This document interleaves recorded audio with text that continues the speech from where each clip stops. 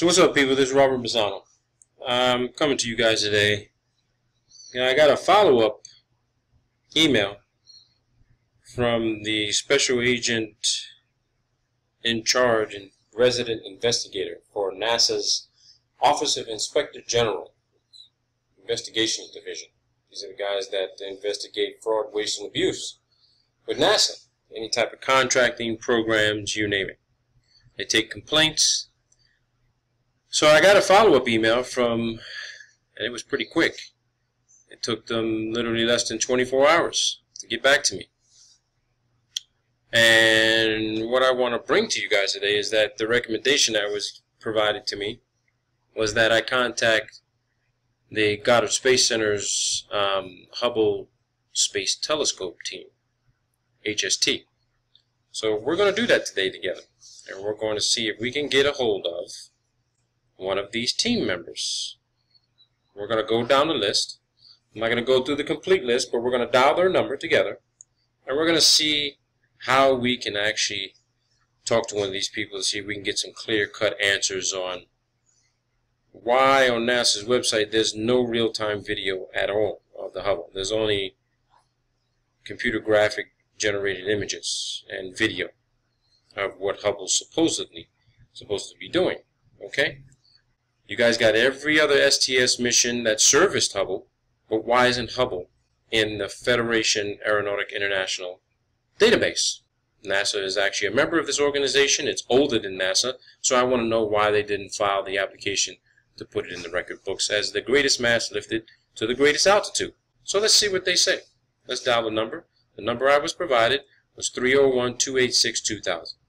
So let's see what we can see. Okay.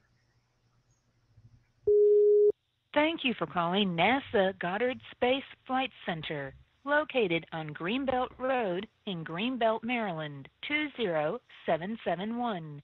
Please select one of the following. For directions to the center, press 1. For departmental directory, press 2.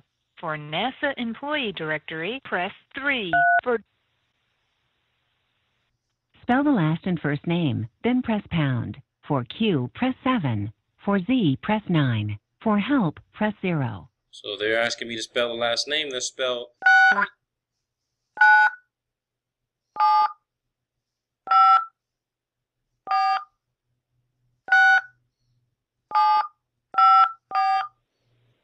For Mike. at extension 61437, press pound. To cancel, press star. This is Mike. Mike, Miss Linsky? Yes. Mr. Linsky, sorry about that. This is Robert Bassano. How are you? I'm a graduate student. I wanted to know if there was just a couple of questions you could help me out with some answers. I'm on you guys' website right now, and it's regarding Hubble. Okay. Okay. Who are you with? I'm a graduate student at a university. Okay. What? I'm working on a MATLAB image processing toolbox application that processes a variety of images to determine the relation with other images that might have been manipulated or amended, or maybe it was to determine the original source.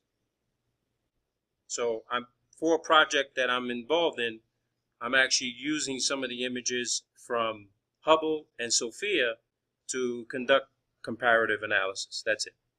So I have some questions regarding HST that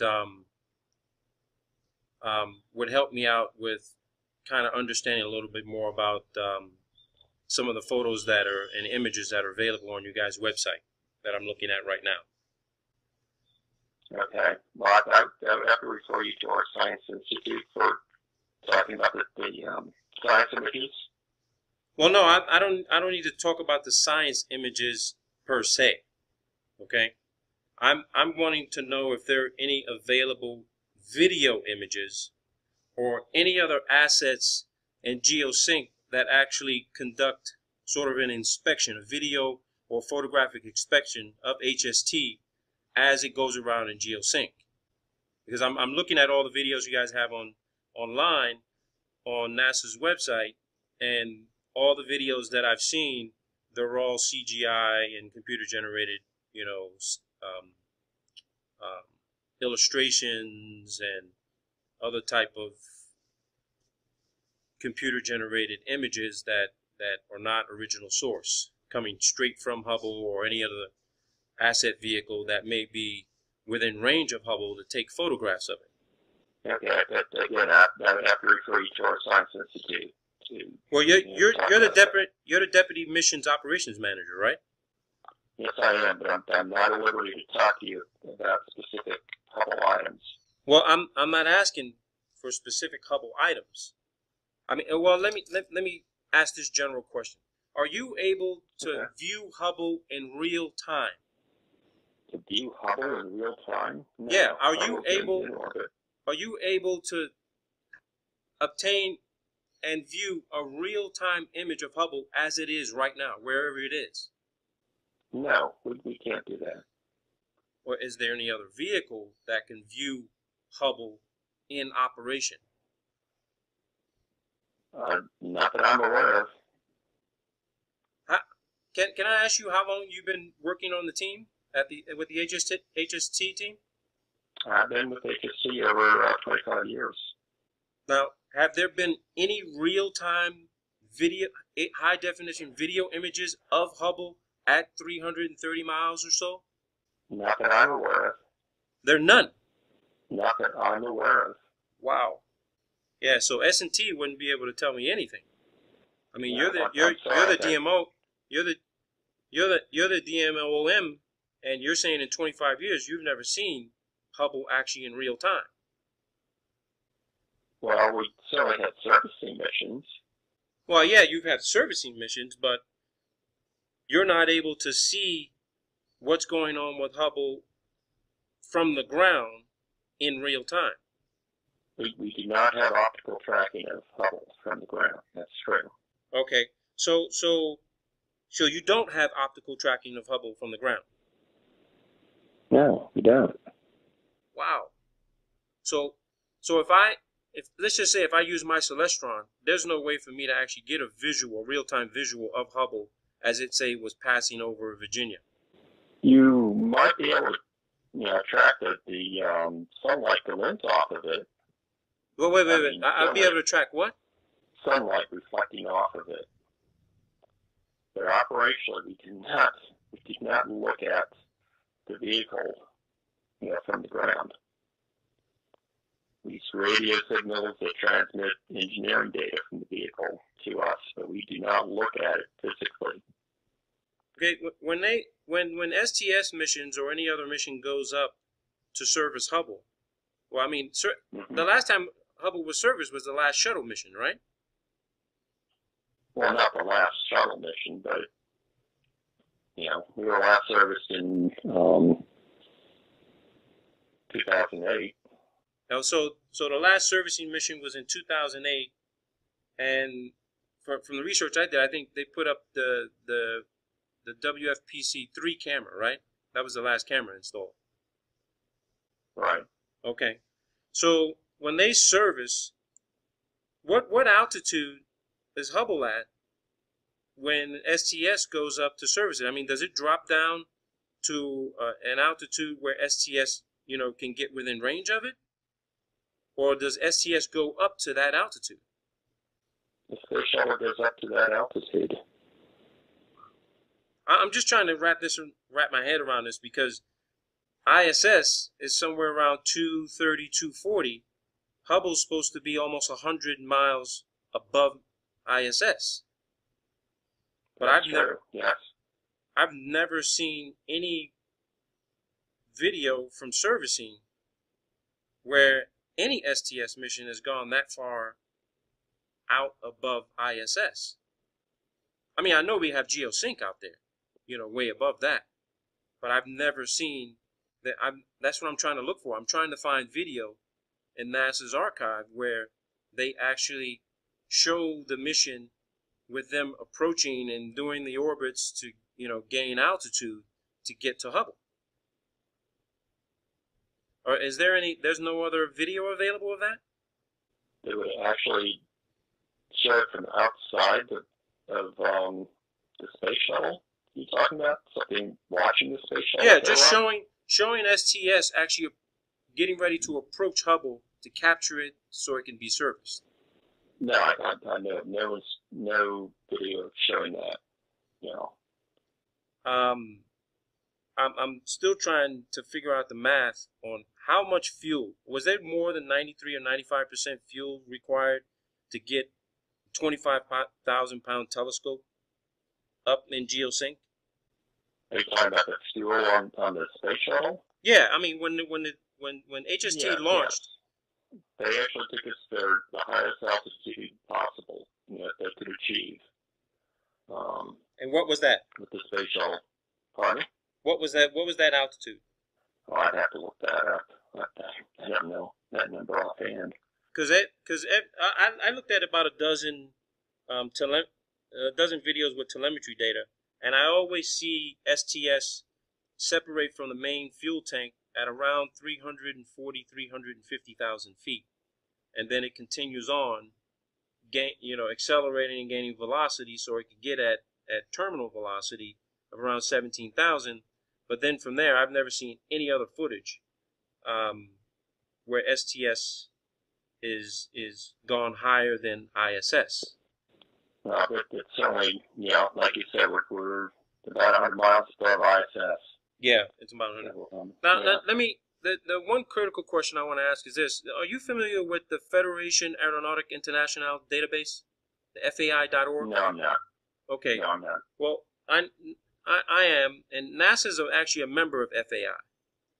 Every single, I wouldn't say every single STS mission, but I'd say about 2/3 of the STS missions, specifically the servicing missions for HST, are in this database. It's FAI.org. Federation Aeronautique Internationale. When I put in the data for STS-31 on April 24th, 1990, nothing comes up. So I decided to use some other search query factors. I put in the crew members' names. Nothing comes up. I put in the STS mission number. Nothing comes up.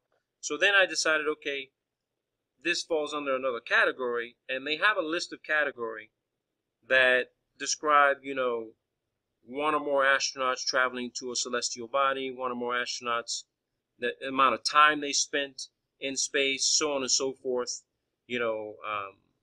durations. So I decided to click on the selection that says greatest mass lifted to greatest altitude. Okay? So I automatically and logically assumed that, STS was one of the greatest mass, if not the greatest mass lifted to greatest altitude of 330 miles. And there's nothing in the database.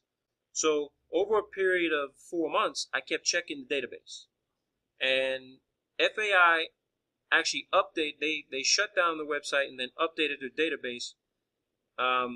And I'm not sure if this was direct, but I had sent them an email saying, I'm looking for this particular mission on this particular date. Here goes the data. Is there a possibility that you have a problem updating your database? Could you please let me know or correct this? So a few days later, the website went down and it came back up.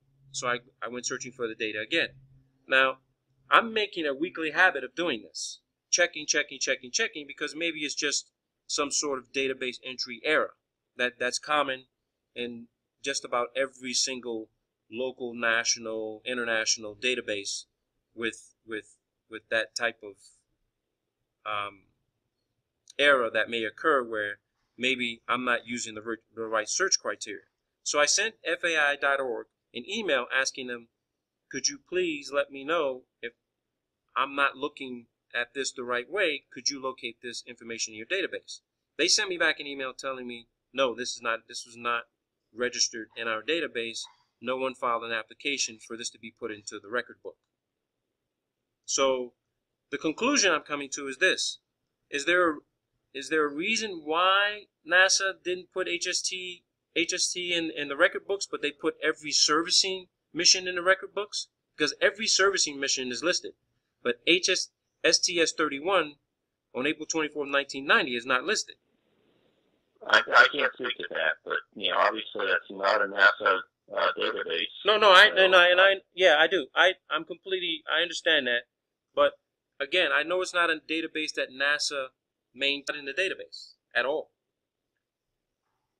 So I please forgive me for saying this.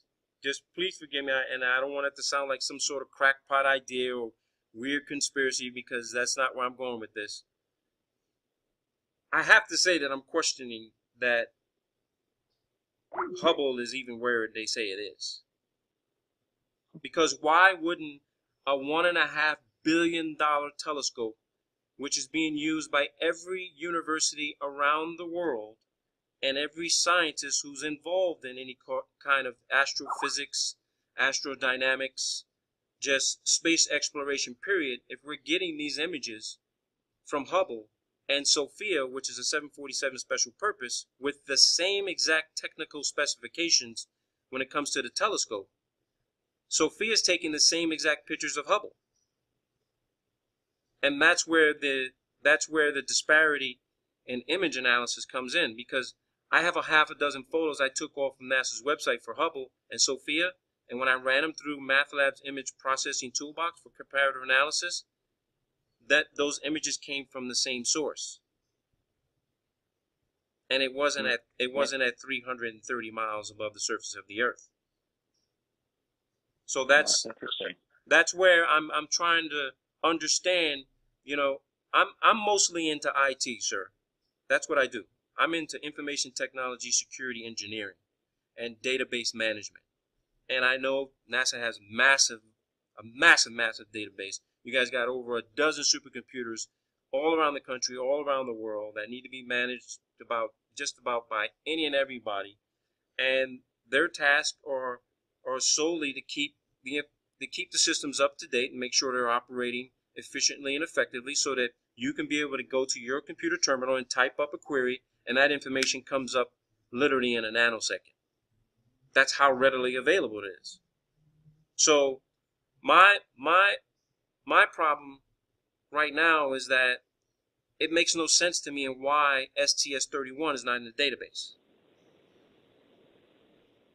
And you confirm that you've worked for them for 25 years, and nobody sitting at Goddard who's on the Hubble team has ever seen Hubble in real time conducting any operations on the ground that could have been shot from another satellite asset with a high-definition camera and imaging to take a picture of Hubble.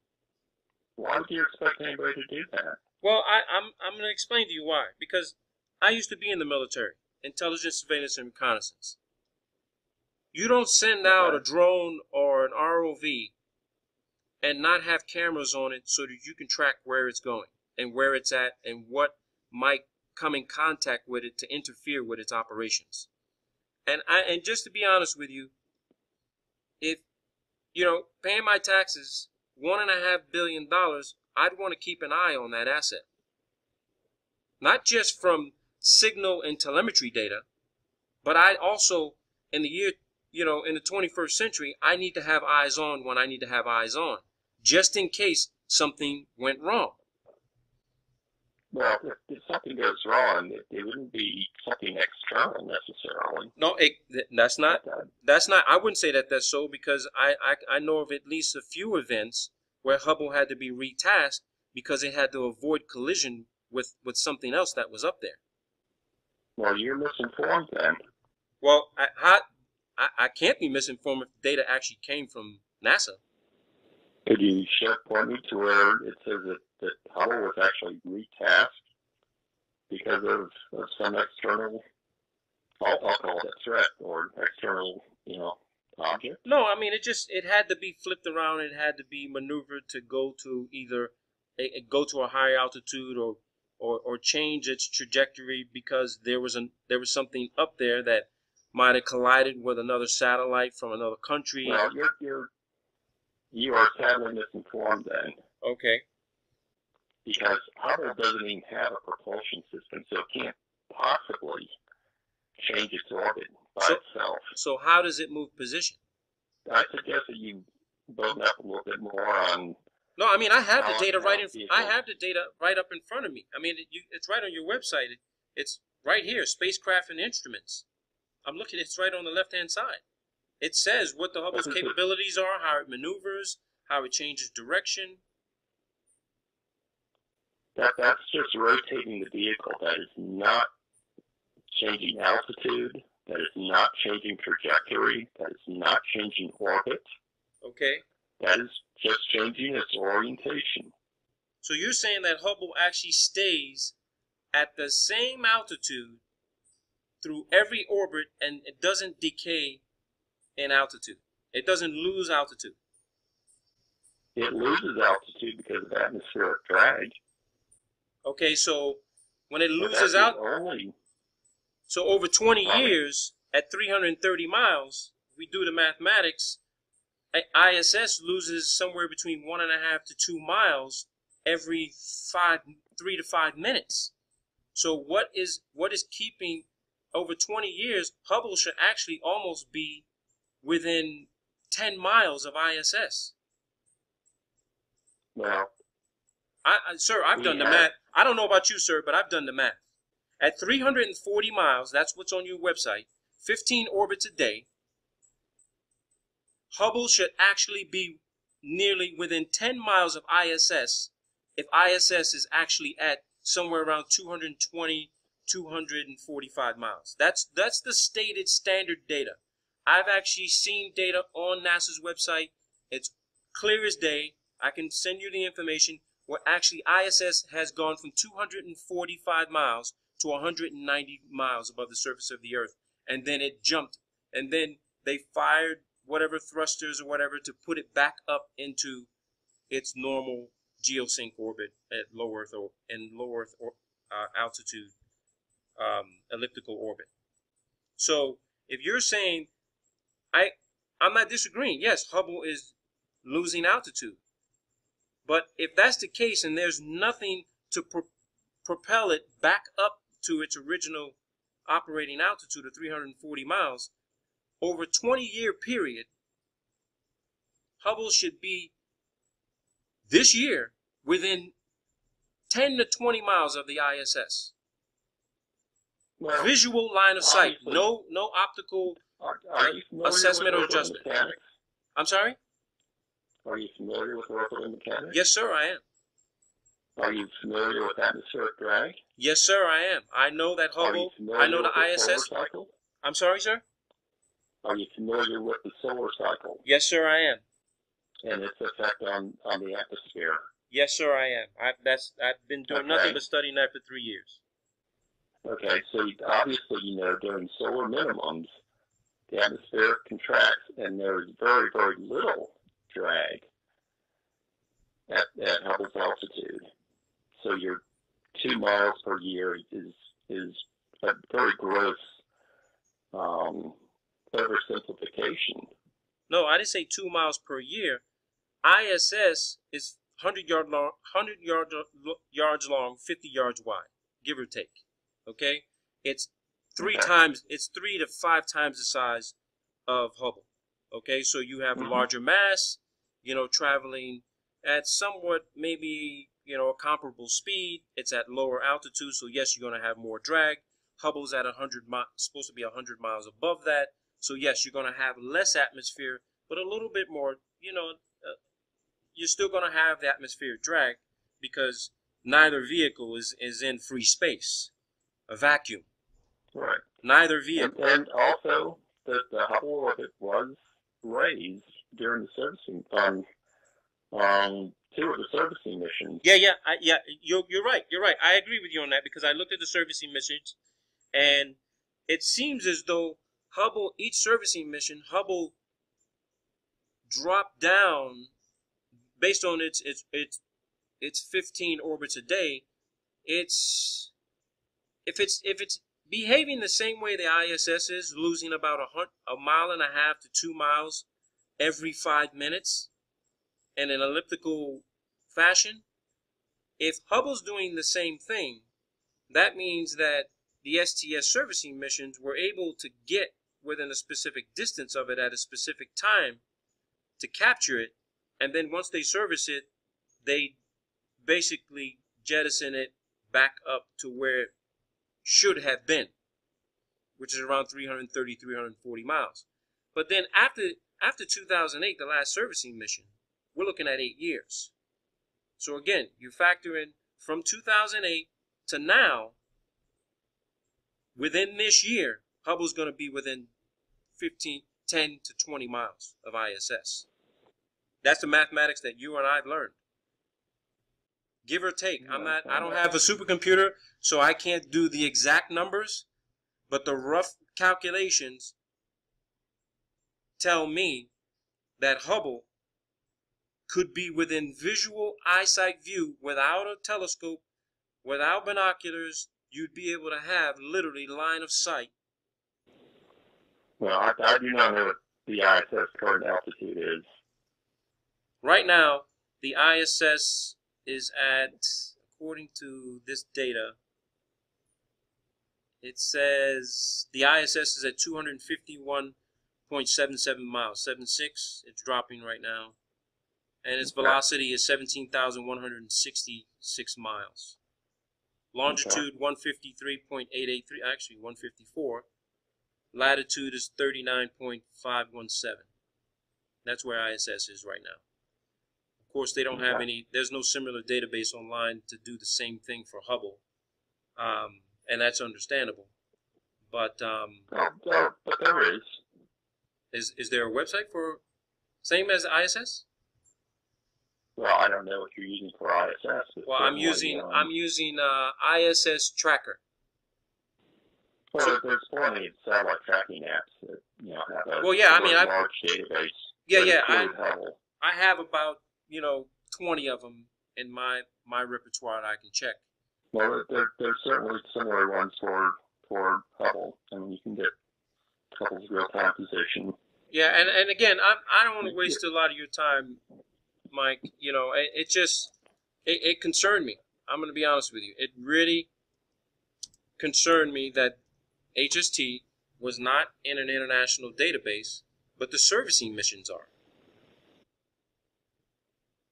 Trying to get an understanding. And Hubble is continuing to baffle me. Right now, they're showing the Hubble at the latitude is 20. What's the elevation? The altitude is 542 kilometers. Yeah, okay, sounds about right.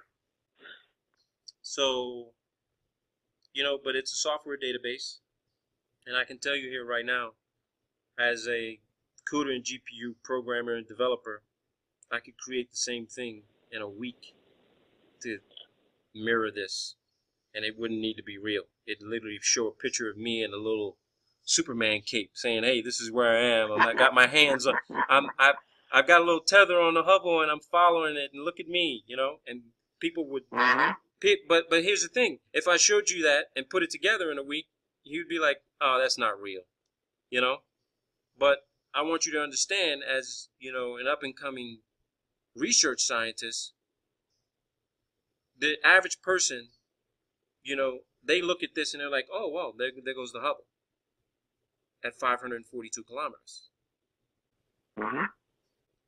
But you show them something they don't know. They don't have even a basic or foundation understanding of how software development, programming, and computer graphic generated images, and how you can actually program something to be in the sky that's really not there. All right. Yeah. So Hollywood does it all the time. No, I know. Yeah. I mean, I've actually taken advantage of you guys' software vault, where I can go online and download a lot of the software applications that's available for the technology transfer program. So, it's just one of those things to where I would like to know if it's possible, if anyone I could speak to who's responsible for submitting the information to FAI, to see if maybe there was just an oversight or if it's a mistake, or, and I hate to say this, that maybe you've been sitting there for 25 years and there's what you think is up there is really not there, and it's actually the photos are being taken by Sofia, which is at 45,000 feet on a 747. Sofia hasn't been flying nearly as long.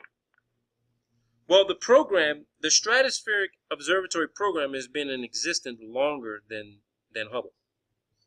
But they haven't had anything flying for that long. I forget when Sofia's first. No. Yeah, Sofia is not that old. It's been in existence, I think, since what, 2002 or something, or 2000. What was it? 2004. I think 2002 or 2004. But there were airborne telescope observatories being flown longer than Hubble. You got your own website shows the actual history of the Stratospheric Observatory program, and it actually began with balloons, because there's a satellite identical to Hubble, about 2/3 the size, that was launched from Antarctica on a balloon.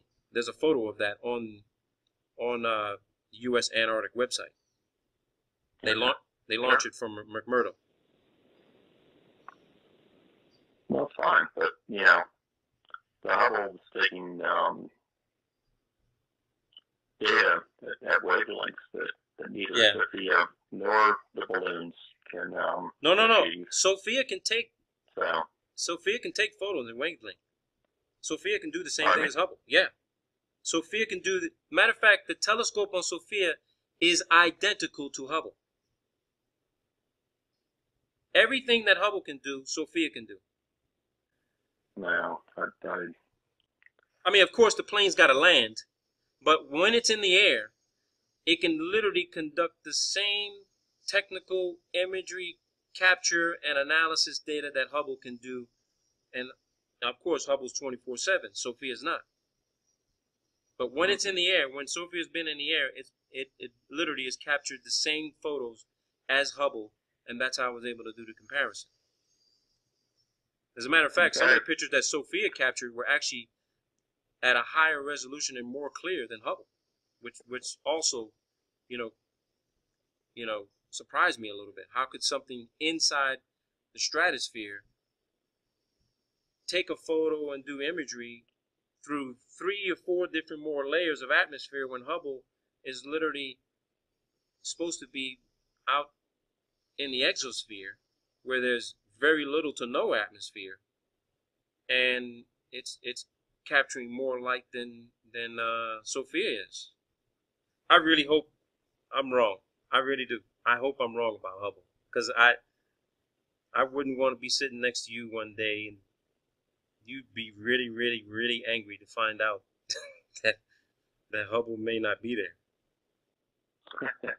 Well, it'd be quite a. I know it would be shocking, but it would be shocking, but it just. I've already contacted FAI and I spoke to them, and they said it's not in their database, and they checked.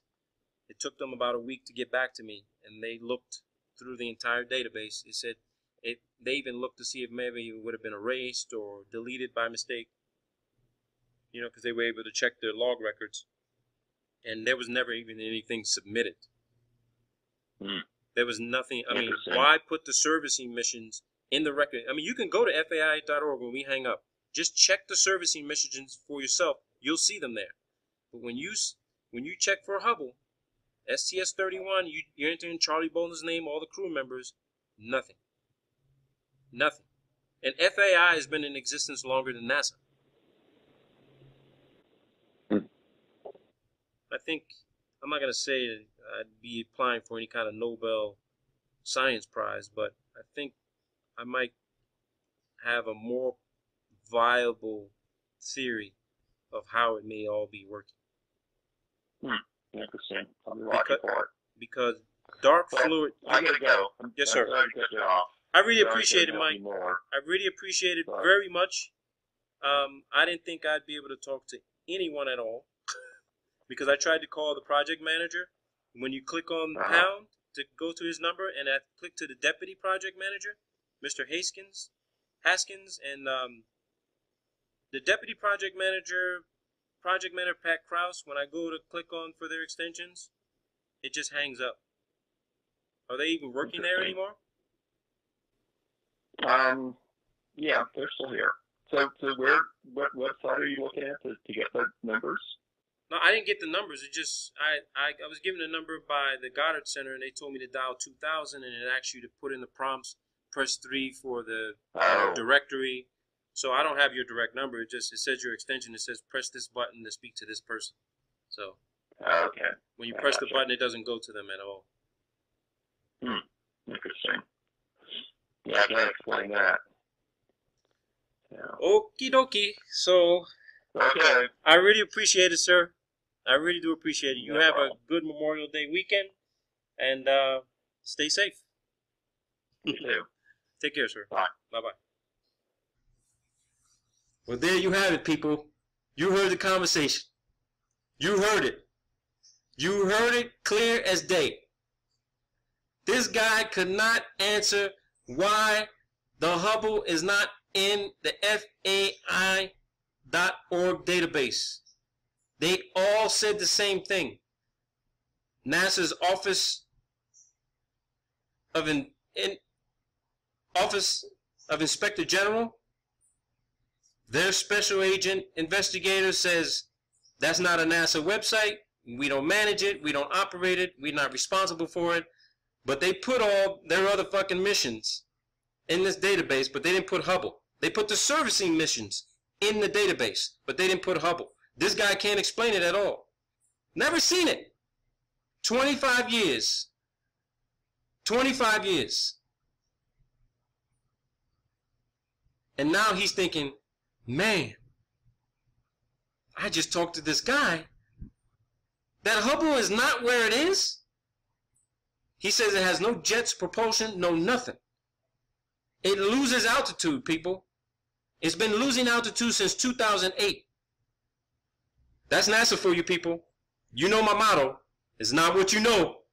It's what you can prove. And that, people, was the phone call of the year. Peace out, people. Take care.